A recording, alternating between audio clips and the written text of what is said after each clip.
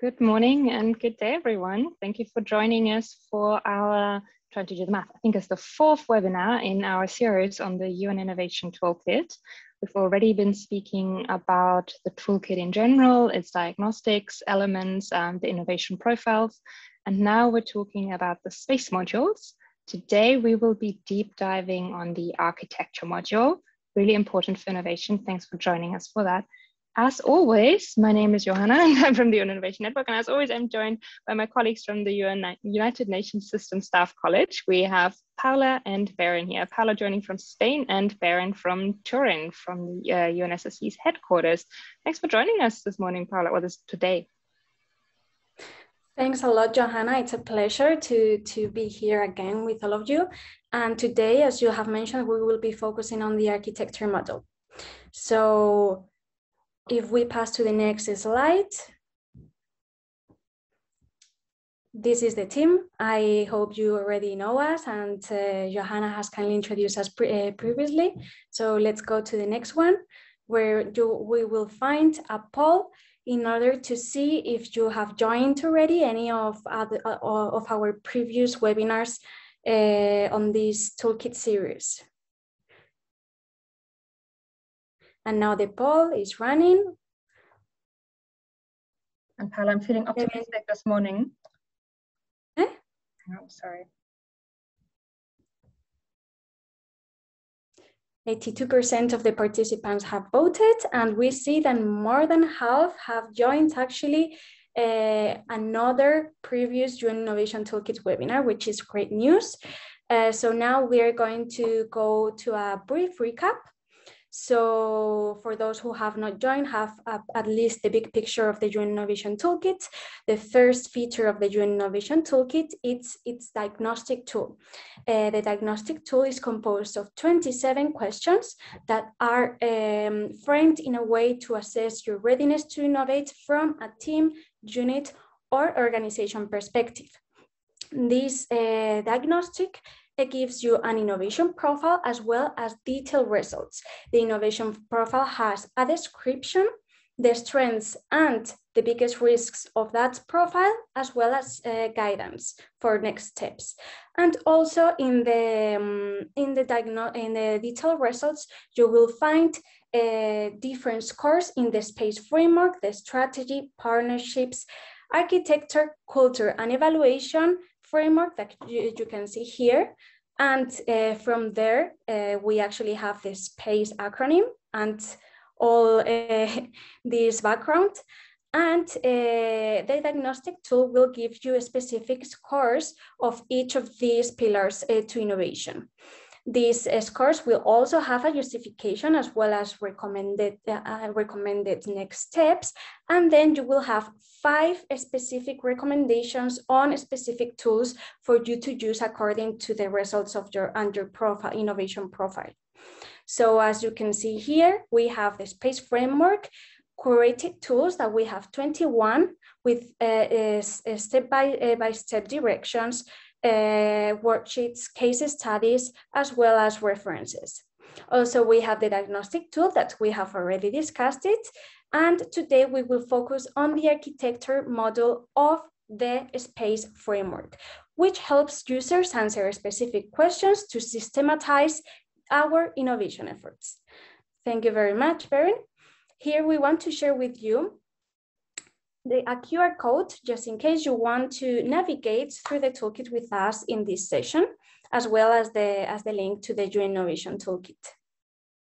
Also, we want to share with you the UN System Staff College free course on Introduction to Innovation.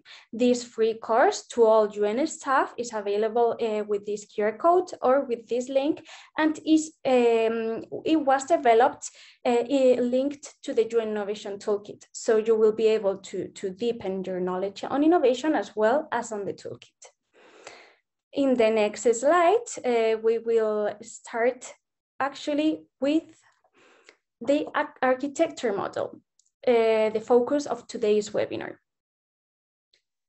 Well, this architecture model if we go to the next slide, is the third module of the space framework. We can see here that we have already went through the strategy and the partnerships model, and now we are in the architecture one, because it's highly important in order to innovate, as innovations rarely fail because of a lack of creativity. They actually fail because organizations lack systems, structures, and processes to repeatedly turn ideas to testable and scalable solutions. So if we go to the next slide, we will see why we need architecture for innovation. As we have mentioned, the most innovative organizations do not treat innovation as a merely series of consecutive projects, isolated innovation projects. Rather, they take deliberate steps to build their capacity to sustain innovation over time. Therefore, by establishing these repeatable processes and organizational structures, organizations reduce their reliance on lack on specific talent individuals or external factors for innovation success. Instead, this innovation becomes repeatable and embedded in the DNA of an agency's way of working. Therefore, with this, if we pass to the next slide, well, in this architecture model of the UN Innovation Toolkit, you will learn, or the toolkit will support you in 4 main areas. The first one is to source new ideas effectively and from a wide range of stakeholders, from a wider ecosystem, and to be updated with both trends and new technologies. Also, to apply user-centered design techniques to ensure that solutions reflect the needs of end users and critical stakeholders. To plan for scaling since the beginning of the design of an innovation project, as well as to organize to effectively execute innovation. And with that, we are pleased to now pass to the 4 UN-derived tools in this architecture model, and my colleague Bering will delve into them. Thank you so much, Paula. And once again, thank you to Johanna and to UN for the invitation to present. And Johanna, I think that as with previous sessions, we are inviting participants, if you have any questions, to please simply drop those into the Q&A section that you see there. Happy to discuss those, happy to respond to those. Where we cannot respond to those, we will seek out an answer for you and get back to you. But thank you so much for taking the time to join us from the Staff College here in Turin. It's always a pleasure to be presenting the toolkit. And examining today the architecture module, such an exciting module, because what we see, and Johanna, I'm sure this is something that you just see all the time, is that there are these pockets of excellence that are happening around the system. There are these pockets of innovation. We've got these really focused people, really engaged people, units, whatever it is, teams, who are driving innovation, who are delivering some really interesting and innovative ideas, but they tend to stay in pockets. And without kind of a structured focus on how to build an architecture to support that from the top, from the bottom, from the sides, from everywhere, a lot of times they tend to stay there as these isolated pockets. So what is it that we can do to come together, to bring together some of these insights that we have, some of the best practice, some of the good practice, and the contextualization around innovation that happens within these teams or units, and how is it that we can kind of build against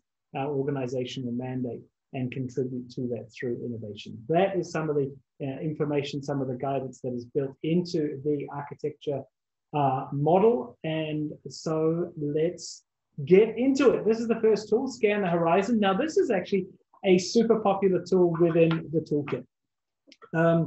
It helps, as you can see here, it helps organizations source new ideas to address specific challenges.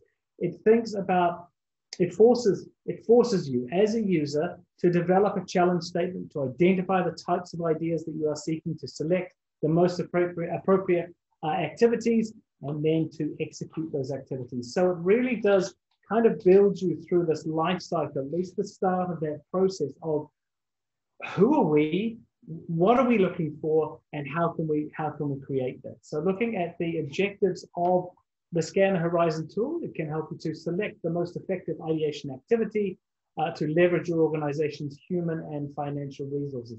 For those of you who have been in these sessions before, and look, let's be honest, this is real for all of us.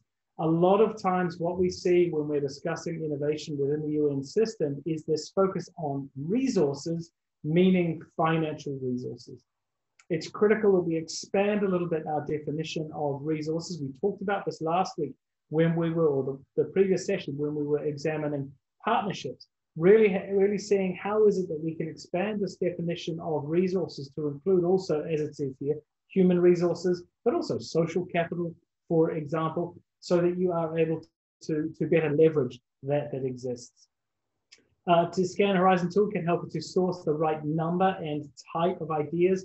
Critical. And those of you who have been tuning in to these sessions, I must apologize once again. I'm going to mention it again, this idea of scoping.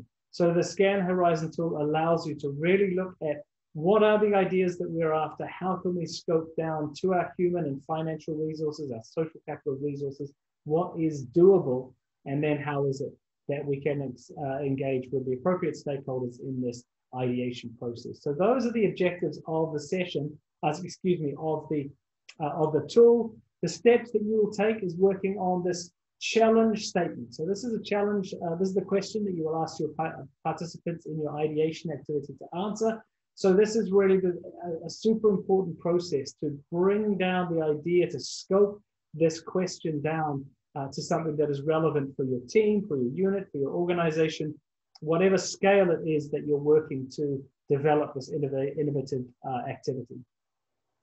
Then you'll create the design statement. You'll then work on how it is to collect ideas. Then you'll design and execute your ideation activity. Now, the really critical element to consider here is that this is a stepped process to a communication engagement with your stakeholders.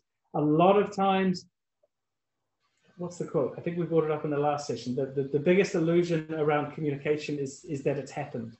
And you know, this is critical when we are talking to internally, but also talking to our stakeholders and our partners.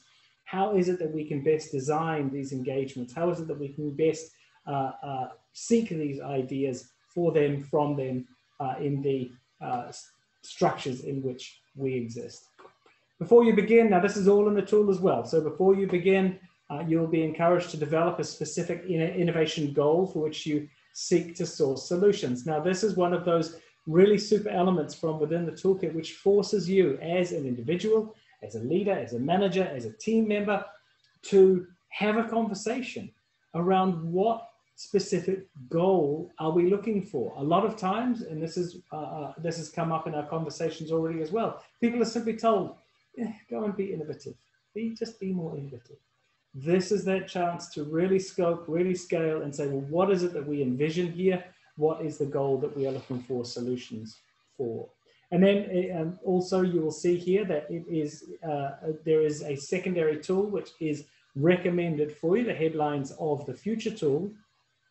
And the Headlines of the Future tool is another tool in the toolkit. It also has UN case studies incorporated in there. And I just wanted to stress, while this tool is recommended in this process, each of the tools is designed to stand alone. If you are only undertaking the Scan the Horizon tool, the steps outlined in that worksheet and in that tool are perfectly fine to stand alone. However, in an effort to increase the depth of engagement, the depth of thought that goes into the design process around some of these tools, there are other tools recommended from the toolkit, so you can really start to deepen your exposure, deepen your experience in the process of innovation. And then there is the case study, and this is where UN was critical in the design of the toolkit, as well as UN partners, UN members throughout the system, not only in sourcing some of these case studies, but in validating the tools, validating some of these case studies as well. So you'll see here UNFPA, so yeah, United Nations Population Fund, partnering to source ideas for improving sexual reproductive health of adolescents and youth. So a case study there, which links all of these elements of the tool. You can see it in real life and then work on that crucial process of contextualization and scoping for your own reality.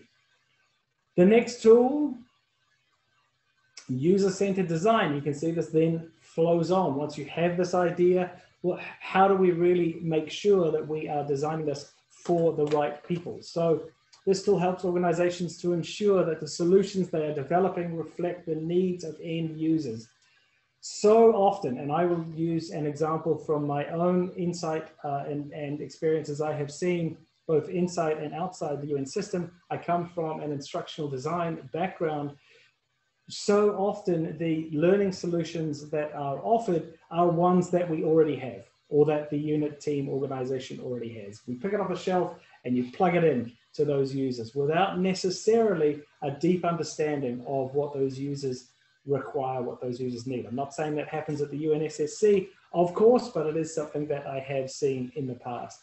This idea of user-centered design forces us to step back a little bit, get a little bit of perspective, and really ask those questions around who are our end users, and specifically what are their needs. Okay, so the objectives of the user-centered design tool: to learn more about the specific needs and characteristics of your end users, as well as seeking then to develop innovative solutions that reflect these. So a better understanding what these needs are, and then ensuring that those needs are reflected in the planning and the development of your innovative intervention and activity. Before you begin in this tool, you will be required to determine the end users and other stakeholders who may be affected by your innovation efforts, and allow adequate time to collect end user information and perform necessary research. And again, this is one of those steps that is not traditionally done well, particularly this idea of getting time to really engage with end users, collect information, and perform that research. Even in this process of determining the end users and other stakeholders who may be affected by your innovation efforts, even that is the start point for a huge number of conversations within yourself, within your team, within your unit, with your internal and external stakeholders as well, to understand, do we have a common understanding? Do we have a commonality of approach in regards to identifying and defining even what stakeholders are, what users are? Then we can work on processes which are outlined, for example, in the partnerships tool around how do we identify these stakeholders from the viewpoint of their interest in this activity, the influence that they may have over this. How does this then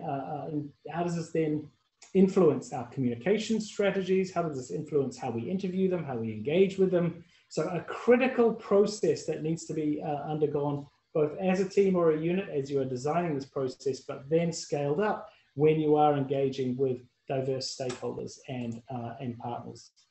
The case study that is incorporated into the user-centered design tool is not coming up when I click. Come on, internet, there it is. UNHCR applying user-centered design techniques to incorporate the perspective of refugee entrepreneurs when launching an NGO Innovation Award and hosting startup weekends. So again, an opportunity to see how the steps that are outlined in this tool have been utilized, have been iterated, have been validated from within the UN context to allow you insight into that and allow you also to start considering that critical scoping and contextualization. It worked here, will it work for us? How can it work for us? What are some of the critical differences and similarities that may exist? The next tool. Now there is a global internet outage at the moment. It's ongoing, so I hope that, I'm gonna blame it on that. But it seems to be slow today, I apologize. The next tool, from pilot to scale, again, this is that next step on this flow, on this process that is incorporated into the toolkit. The pilot to scale tool allows organizations to really start to consider how is it that we can scale for success. So we see here that we can not only are we scoping down to what is more relevant for us, acknowledging that we all work in resource poor environments as I've said before, we never have enough time, we never have enough money, we never have enough staff. So we need to really think about where are we investing our social, political, and financial capital into these innovations, but then also from the start of these processes, how do we plan to scale this so that we do remove ourselves from that trap that I outlined at the start of these pockets of excellence, these pockets of innovation that may exist throughout an organization. The objectives in the pilot to scale tool, so painfully slow, can help you to design pilots that will ultimately help you scale your innovation, that's in the name, and then also scale your innovation based on capacity building considerations. So here we're considering how is it that you can engage internally, externally with identified stakeholders, build their capacity to undertake the innovative processes and practices that you have outlined. Do they have the skill and the capacity? If not, how is it that you can build that into your planning processes? The steps that you will take: identify factors that could affect the scaling of your innovation. Again, so much of this, so much of the critical approach to innovation is these conversations that need to happen so that we can better focus our resources and our time. Number two, deploy your pilot and capture critical information to inform scaling. So that's an iteration process. Develop your roadmap, what that means for you and your team, and then develop critically also a checklist so that you can undertake those processes. You can then come back and double check your timelines, the expenses, whatever it is, whatever metric it is that you have defined as a milestone. Come back and really ask yourself, ask your team, hey, look, we planned on this being ticked off by this stage. Has it been? If so, let's celebrate that. Let's incorporate that into some of our good practices. If not, why not? Why did we assume this was going to take place? What was off in regards to our planning, and how can we then build that into our scaling, into our planning in the future to mitigate that moving forward? I see your question there, Mette, and are there certain tools that are more relevant in case you are primarily involved in policy development and policy advocacy? These questions, Johanna, and thank you for your question. I really appreciate it, and I apologize. I don't ever have a good answer because it's about what is relevant for your team, for your unit, for your organization at that time. There is, for example, a tool on engaging governing bodies that comes next in our next session, for example. That's something that is perhaps more looking at policy development, more looking at a higher level scale. However, again, it depends on how much access you have to policy development, how much access you have to decision makers, for example, as to which tool is more relevant. What I would suggest is that you undertake the diagnostic process and see what are the recommended tools from there. Then that's a start point for conversations with your team, with your unit, with yourself as to what is doable. And Johanna, if you have any comments on that, please do feel free to jump in. A vigorous shake of the head and a thumbs up. I'll take it. Again, WFP, piloting and scaling the Building Blocks project, which is a blockchain-based platform designed to help refugees process financial transactions. That's a super interesting case study, so please do engage with that as well. This is the last tool, I believe, in this module, which is the operating model. So that is working to see how is it, once we have undertaken all of these processes and plan to scale, how is it that we can then integrate innovation into these normal business operations? How is it that we make it the new normal, which is a phrase I really have grown to not like, but how do we make innovation simply what we do around here? And I think that is a critical discussion that needs to take place. So we're talking about allocating resources, as it says here. How is it that we can effectively design this operating model? How is it that we can select that based on the resources? And then we can consider all of the elements which will contribute to the development of this overarching architecture, including, as it says here, governance, staffing, organizational structure. So, Mette, to your question as well, perhaps this operating model is more at that level of policy development and policy advocacy as well. The objectives of the operating model tool, so that you can understand leading options to formalize and sustain innovation efforts, selecting an operating model that fits your innovation goals, and considering the governance, staffing, and organizational structure. The steps that you will take, and again, there's a downloadable worksheet for each of these tools, which has each of these steps outlined, and you can undertake this individually. You can engage internally with teams or units. You can work with stakeholders on this. Really great opportunities to communicate, to plan, to scope, to scale, to contextualize.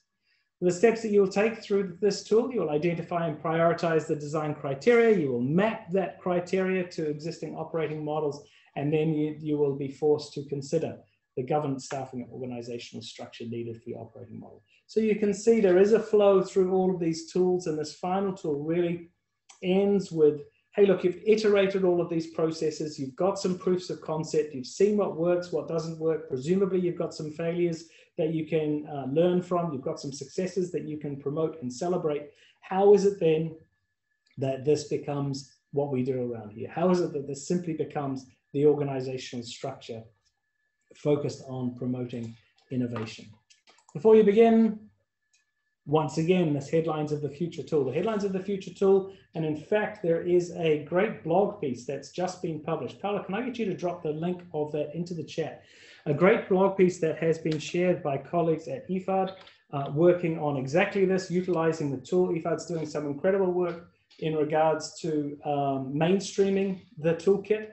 And so we really need to celebrate that, and an interesting blog piece being developed by them for utilizing this Headlines of the Future tool. So I recommend that you do read that as well. And of course, if you also have experience iterating, utilizing, contextualizing the tools from the toolkit, please do get in touch with us here at the college, and we will be happy to work with you on promoting that and sharing some of your insights.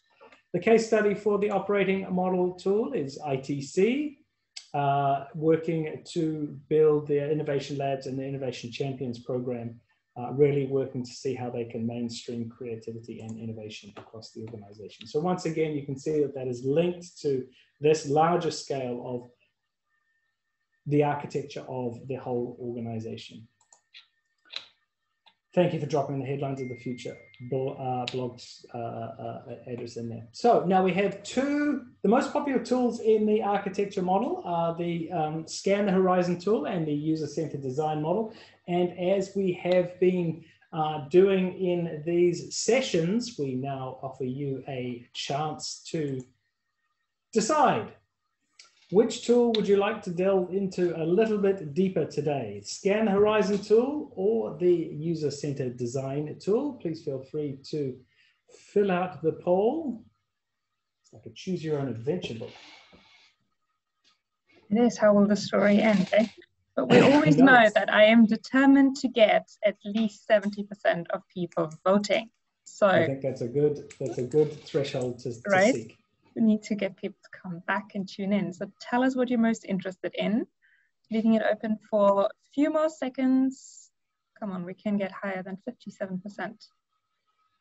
60. All right. Fine. I admit defeat today. Baron, what was your guess? I always like to have you guess. I had guessed user-centered design simply because it's more of a term we know and use.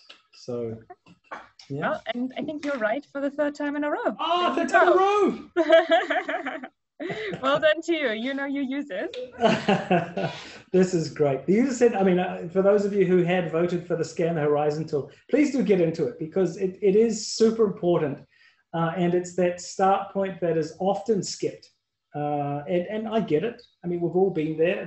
We never have enough time. We have pressures oftentimes where we are trying to be innovative. We're doing it on our own. We're doing it on our own time. We're doing it as an aside to the expectations and objectives we already have. And so a lot of times we just jump straight into what we think is a good idea. However, really working to develop a practice, develop a process of stepping back and undertaking the Scan the Horizon processes really does contribute to a better understanding of who we are, what we have to offer, what is out there, and where do we want to take this, which of course contributes not only to innovation in general, but to this architecture. But let's jump into user-centered design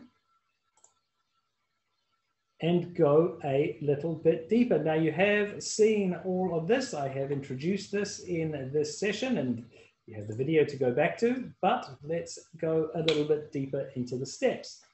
Now, step one, create Are we talking scan the horizon or user-centered design? Oh my goodness, look at me, I jumped forward. I did, look at this, I'm sorry. I got too excited. Apologies, everybody. User-centered design, I'll go backwards. Goodness gracious. Thank you for stepping in. Here we are at user-centered design. Here's one I prepared earlier. Okay, so let's jump in. Step one, gather data about your innovation end users. And I think I mentioned earlier on, again, this is also not really done systematically well. I mean, there are people, there are agencies, there are teams, units who obviously are doing this well. Certainly coming from a learning background, it's important for us to undertake learning needs assessments, for example, but it's almost the step before that as well. And one of the risks I guess we run is feeling familiarity or assuming that we have an understanding of our end users before, and then just jumping into the design process. But again, undertaking this step, formalizing this step, making this a non-negotiable step in our innovation planning allows us to really scope and contextualize not only for our end users, not only for our mandates, but as I mentioned earlier on, for our social capital, our political capital, our financial capital that we will be expending on this innovation. This allows us to ensure that it is much, much more targeted. So through this process, you have a data collection worksheet. So you are really asking people about values, priorities, their needs. You are then asking what are our gaps? Do we know what we don't know? And that's a really important question to ask for anyone, for an innovator, certainly, for a leader, for a manager. We do a lot of training. One of the other hats I wear here at the college is designing our executive management programming for the Secretariat. So we're delivering to 450 managers a year, 5-month program on management. And one of those elements, just that stepping back and saying, what is it that I don't know about this? Do I know what I don't know? Is a critical step that often people don't take enough time to undertake. We need to be thinking about the details. We need to be thinking about a common frame of reference. And once again, this is that chance for a discussion, a conversation as to how do we get to a common frame of reference. If we don't have a common frame of reference now, why not? How can we overcome that? Then you'll be looking at data collection techniques. You'll be looking at observation, focus groups, in-depth interviews. Now, of course, this is thrown out a little bit by COVID. And certainly if I think back to one of my previous roles whereby I spent a number of weeks on mission in a certain country, seeking to undertake communications, undertake interviews around the design of a learning program. It was a learning management and knowledge management system that we were proposing. And we had to be very, very nimble in regards to these processes because of security concerns, because of local cultural concerns, because of who we were as a team. And so this is a fluid process that you need to kind of build that flexibility in to come back to and pivot from as well. The worksheet that is involved in here, I'm just going to highlight this. Now, again, this one has been completed for you. This is available in the tool itself. And there is then subsequently a worksheet, a blank worksheet, which you can fill out, that is available in the toolkit as well. But we can see here, step one, considering the case of an organization that is focused on driving economic development within its region by facilitating cross-border travel and commercial activity with a neighboring country. To support this effort, the organization is seeking to understand the behaviors of commercial travelers at the border. So it's got, you can see on the left here, they've decided to undertake a focus group. You can see the date, you can see the year there, the location that they are undertaking this. You can see the numbers of people that they have interacted with. You can see the standardization of the questions. Now that's critical as well, because those questions have come out of a discussion process internally, externally with stakeholders, thinking about what is it that we want to design, what is the information that we want to get. and ensuring that there is a standardized approach, so that if you have diverse teams, for example, if you've got a team at another border crossing, they are also asking the same questions. So this is that chance to really standardize that before you undertake this process. Then you've got the key activities. What steps do your users engage in to accomplish their task? You've got the environment, where and when do they engage in the activities? What do they like about these processes? The interactions question, what people and objects do they interact with when engaging in these activities? Their dislikes, their constraints, and then some additional questions that you can see there. So you can understand that from those questions, you're really starting to understand who your users are, what are their concerns, what are their strengths, what are their weaknesses, what do they like, what do they don't like, what are the processes that they have to undertake. And I'm reminded also of a training program that I undertook with civil servants from Afghanistan many years ago. And it was we were undertaking processes like this. It was on tax reform. And we went out to the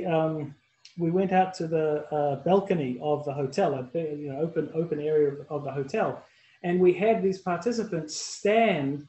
We had one person stand and say, "Okay, you're the person who wants to find out about their taxation requirements," and then we had all of the other participants stand, moving backwards from that person, and be all of the people and processes that they had to go through in order to understand that. And in the end, out of the 26 people, we ran out of participants because there were more than 26 steps that they had to go through. And so that was starting this discussion as to, well, now we understand some pain points. Now we understand what the process is like for that person, and what is it that we can do about fixing that. So again, all of these processes, understanding what is required from our user's point of view. Then we work to bring together the worksheet. This is a part that I absolutely love because it involves Post-it notes. I'm a huge fan of Post-it notes. Post-it notes, I use Post-it notes just all over the walls. It's so much fun. What about this? What about this? This goes over here. Of course, it can be done online. Of course, it can be done on whiteboards. Whatever the process that you agree on, and that depends on where your team is dispersed to, you can really start considering what are some of the patterns that we're seeing? What are some of the commonalities we're seeing? What are some of the differences that we're seeing? What are some of the outliers? And really starting to scope into what does our innovation effort look like. So here you're discussing what key challenges do they face, which you would then like to solve. What are some of the underlying reasons for these, and what activities that they like might be lost if we undertake this, this innovation process. That's a really critical one as well, because there is a lot of unintentional loss in project design, as we all know. So just to bring up the worksheet for step 2. And I'm sorry, I'm just looking at the comment here from Anonymous Intending. More a comment than a question. What I liked about user-centered design is it applies everywhere. When working with beneficiaries, governments, or internal HR, there's always a user we need to keep in mind. Absolutely, absolutely, couldn't agree more. And this is the thing, because we risk developing blanket procedures and blanket approaches for users, rather than really understanding the needs, the likes, the dislikes of different users at different times and locations, for example. So that's absolutely critical. I agree. Pedro, I see your question. I'll answer that now. That's a good question. Are the tools only available for UN staff, or can we apply, share them with external partners that we work with? At my job, I work with a lot of social enterprises, member companies over the network that would really benefit from so many of these tools. Pedro, I have wonderful news for you. The UN Innovation Toolkit was designed from the ground up as a common good. So this is available freely, not only to anybody within the UN system, but anybody outside of the UN system. When they are registering, they can simply scroll down to other non-UN user, and they are able to use this. And this is one of those really cool things that we had discussed earlier on, and that we see with the toolkit, is that it allows this commonality of language and a commonality of thought around what is innovation, what can it mean to us. Now, of course, there are other definitions, there are different approaches and practices. We're not saying this is the best one. What we are saying is that these are ones that have been iterated within the system. These are ones that have been validated from within the system. And these are ones also that allow for that discussion and that commonality of the very least definitions approaches. There is in the toolkit also, there is a bibliography or a glossary at least of terms around innovation, which is often a really big hurdle. Commonality of definition. So Pedro, to your question, please feel free to share this link, to encourage people to use this, absolutely free and open. So thank you. Step 2 in action, using the synthesis worksheet to distill the data collected in the data collection worksheet into themes, and then synthesize these themes into insights and opportunities. So then you can see here, you've got these data points that you have collected on whatever theme that you decide. You've then got the insights, and so you're really considering what this means for your users. So let's take this first one. At this border crossing, we've seen that special rates for business travelers at hotels and conference centers is important for them. There's frequent interaction with the community of business travelers. Okay, so this tells me that in fact, with people spending more time at the border, there's actually business being undertaken there. Stopping for gas and finding lodging are required. Communication with the home office and business interests are important. Travelers wish there was a more convenient way to get to the economic urban center. So then you've got the summary, which is staying in the urban center during travel. So that is that start point of, well, what is it that we can then deliver, design that will make this process easier? How is it that we can promote the things that people like? How is it that we can mitigate the things that people didn't like? So again, that process of synthesis and scoping and contextualization, and that real consideration around what is important, what is doable, what were our assumptions? Do our assumptions align with this? If not, why not? What did we assume erroneously about our users in the past? Then we have step 3, articulate how insights affect your end users. So you're talking about developing user personas. We do this a lot at the college, but then also their journey maps. So the user personas representing a cluster of users with similar patterns. They aren't going to be all the same. This was what we were mentioning just before. Oftentimes there's just this blanket communication approach or project approach. This allows for clusters of users to be separated, and then consideration to be undertaken in regards to communication processes, engagement strategies, those sorts of things. And then it illustrates these subgroups who may be impacted. Then you'll be undertaking journey maps. So then you will be able to kind of outline these end users that you have identified, what are the systems that they interact with, and then what is our role, what is our scope for engagement within that. The worksheet, again, this is all broken down in the worksheet, which is downloadable from the toolkit. You go through, you've made this persona, this one they've named Catherine, my sister's name, that's fine.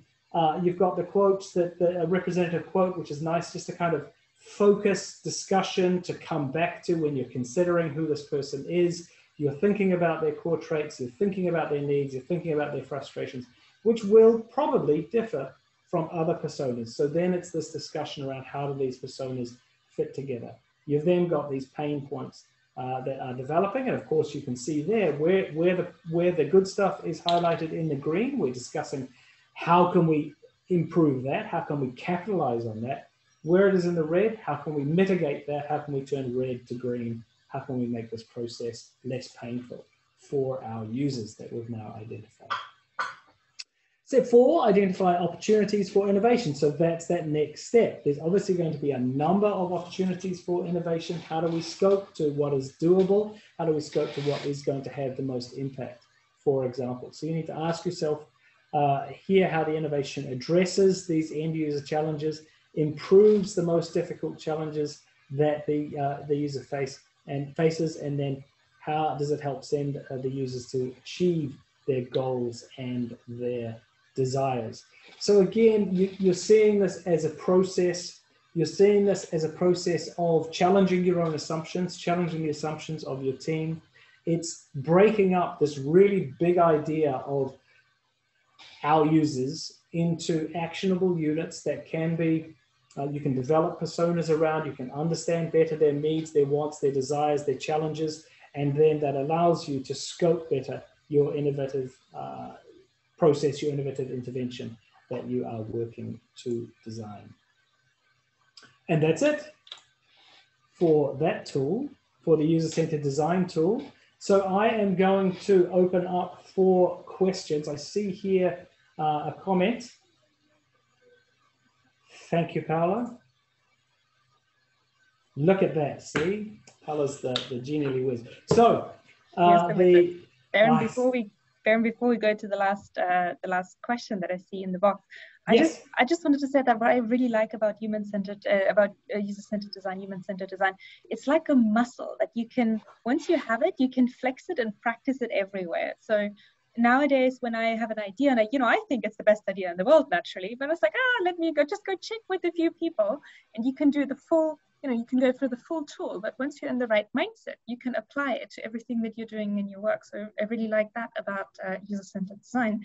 And I have to say, what I really like about the toolkit is that it's just full of inspirations and case studies and practical examples that can help me as a user make sure I'm going in the right direction with the tool. I feel inspired and I know exactly what I need to be doing here. What are the key questions I need to think about?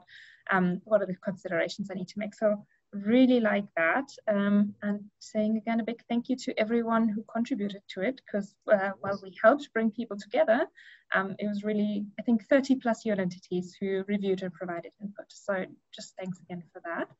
And indeed, I have another question for you. Yes. And I think it was from previously in your presentation when we talked about the pilot to scale tool.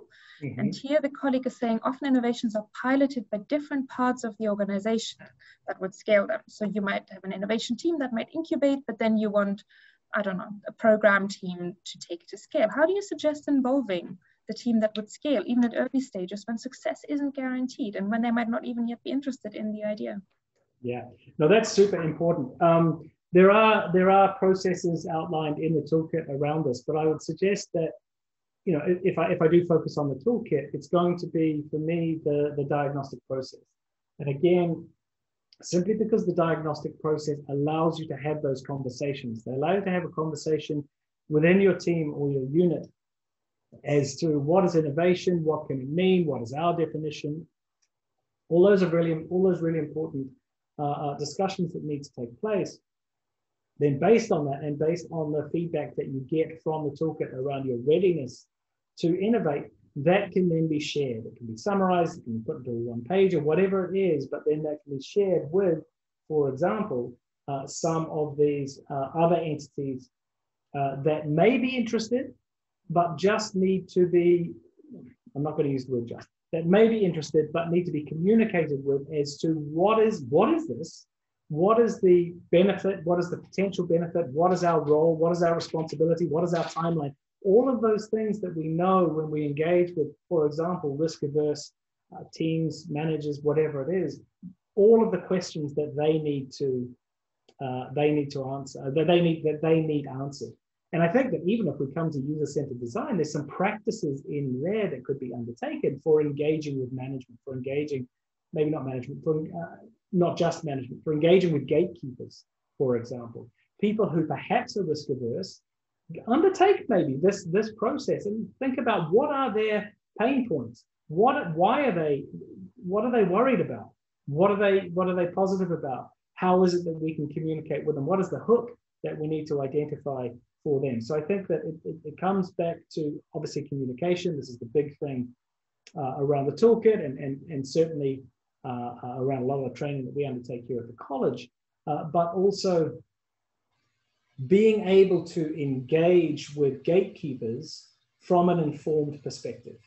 So that obviously they'll have questions, that is perhaps why they're pushing back, understanding what are those questions, thinking about what answers that you have, how they are scoped.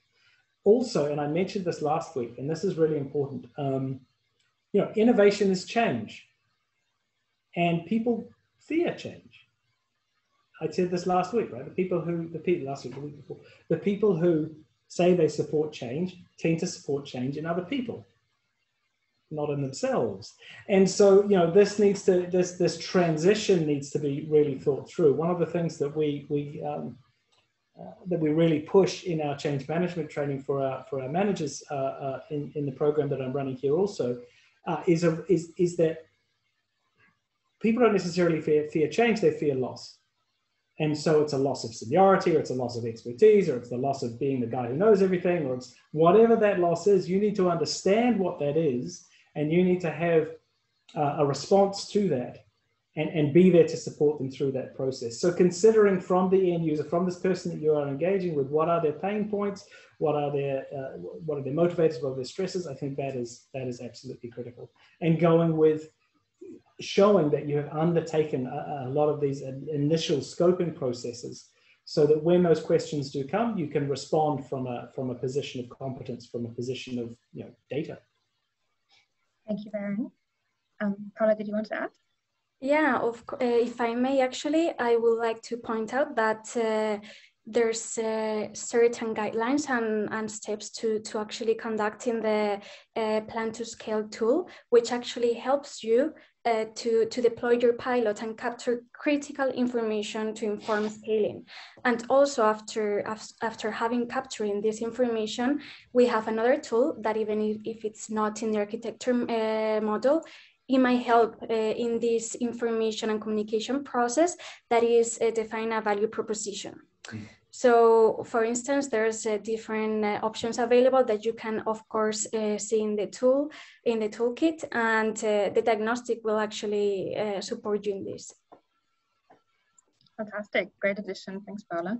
And of course, one could argue there's even interlinkages back to the user-centered design tool, right? Because if the program unit eventually might be a user, well, then we should make sure to involve them at the beginning and scoping this project. So interlinkages everywhere, important to keep them in mind. Baron and Paula, I have a last question for you. It's actually a simple but very nice question. I wish the colleague had put their name here. At which step of the innovation journey should user-centered design workshops take place? Should it be when we have a problem to solve? Or should it be when we want to know what the problems for the users are? Second one. Second one. Yeah, I mean, for me, that's the process. And I understand, and I've seen it, and I've been there, and I've lived it. It's difficult. It's difficult to propose and plan for and implement that step back and that undertake that perspective, because we're pushed to have answers. We're expected to have answers. We're expected to have projects. We're expected to know who our users are. Go, go, go. It is important, however, to really step back and ask those questions. Do we know what we don't know? Do we know who our users are, or are we assuming who our users are? So for me, to that question, when we want to know what the problems are from our users, that is the base point for user-centered design, to really just clarify what are the needs of this user, what are their pain points, what do they like, what do they not like, what are the processes they have to go through. And then that gives us a much better understanding. And this is one of those elements of the user-centered design tool that I really like, is that journey. And you'll recall there was that, this kind of U shape where things are pretty good when I'm waiting at the border under this case, and then it's just awful. And I think we've all been through that as customs control and things like this. And so then you've got actionable, scopable units that you can step back and you can plan around. And if you understand that there is a problem at this stage of the journey, you can really focus in on, what do we know about that? What is the timeline around it? What does it cost us? What does it cost them? All of those metrics that you can then design interventions for, you can iterate, and then you can re-examine, is so critical. Even when we think about project planning, when we think about assigning roles, assigning responsibilities, assigning communications, all those sorts of things can be done on a much more scoped level, as opposed to go and fix the border control stuff. It's more about, there's this element that we've identified, you have expertise in this, you have insight in this, let's really engage around this. So it's a scoping issue for me. So yeah, that I think the journey element of the tool is absolutely critical to understand our users. Thank you very much for that. Good answer to what I thought was a good question. I loved it. I think it's a great question. Yeah. And with that, I think we are out of questions for today. So I'm going to say thank you for joining us again. Learned a lot about architecture and user-centered design today. And I am really excited about seeing you guys in 2 weeks when we finally talk about culture. I'm so excited. Culture's the big one, right? Culture is the big one. Culture's the big one. Yeah. The critical one. Everyone wants to change, but it's so hard to get right. And you already alluded to celebrating successes and discussing failures openly today. So I'm really excited to go into that. In 2 weeks, same time. And I hope then we are for once not going to be cursed by technology issues. So no video issues, no audio, and the internet at the speed that it's supposed to be. Let's keep fingers crossed. Fingers crossed, right? All right. Thank you guys for joining us, and thanks everyone on the line for being with us today. And wishing you a good day, and see you very soon. Thank you so much, everyone. Thanks, Johanna. Always a pleasure. Take care, everyone. Johanna, thanks, Barry, and thanks, everyone.